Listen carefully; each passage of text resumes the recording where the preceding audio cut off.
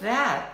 It's a musical instrument, Mom. Everybody knows that. Why do you want to switch all of a sudden? We only have 2 Bary Sax players in our whole band, and one of them moved out of town. So that leaves an opening, and I want it. It's 4 feet tall? That thing's almost as big as you are. How are you going to carry it? I just will, Mom. Can I do it? Can I do it? How are you going to bring it back and forth between school and home? It'll stay at school except for breaks, and on breaks you have to go and get it, and we'll put it in the car and bring it home. So how are you going to practice? I'll have to practice at school, and then on the school breaks too. Musical instruments are really expensive, and I have a closet full of stuff that you and your brother used for a couple of weeks and then stopped. Don't worry, Mom. I'm so excited. This is the only thing I want to play. Your teacher's going to let us use an instrument before we buy one, so let's see how it goes for a couple of days.